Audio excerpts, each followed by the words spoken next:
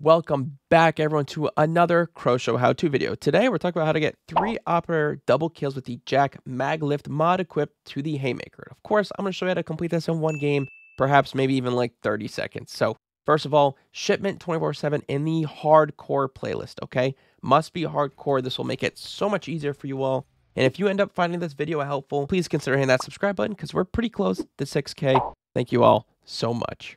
All right, I don't want to waste your time, so let's get through this really quickly. So you must be using the Haymaker, first of all. Second of all, you need to have the Maglift kit conversion kit. Now, if you don't have this, you can obtain this from week 3 challenges right here. I, of course, have videos on my channel if you need help with those. Other than that, this long barrel, really good because it gives us increased damage range, really important in hardcore.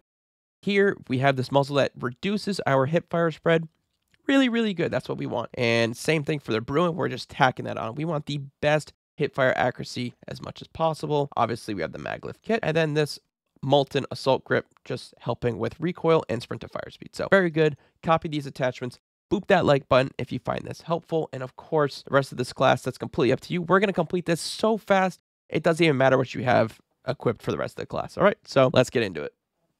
All right, everyone, let's talk strategy. There's not too much to it, but there are a couple things I want you to be aware of. So first of all, you should not be sprinting around corners. You should be sliding or walking around corners as I'm showing. This will allow you to be able to shoot faster rather than taking time to pull up your gun and getting killed.